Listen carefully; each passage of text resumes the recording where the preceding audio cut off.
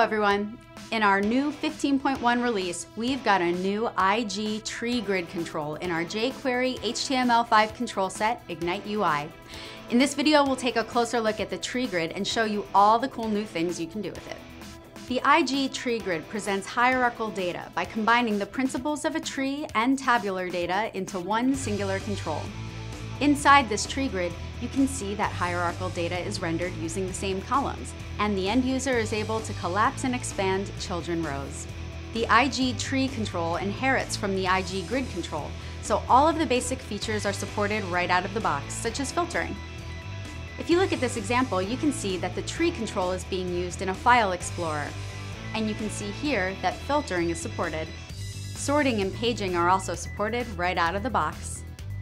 In addition, performance features such as visualization, remote load on demand, and local load on demand are also included, allowing you to work with large sets of data while preserving a responsive user experience.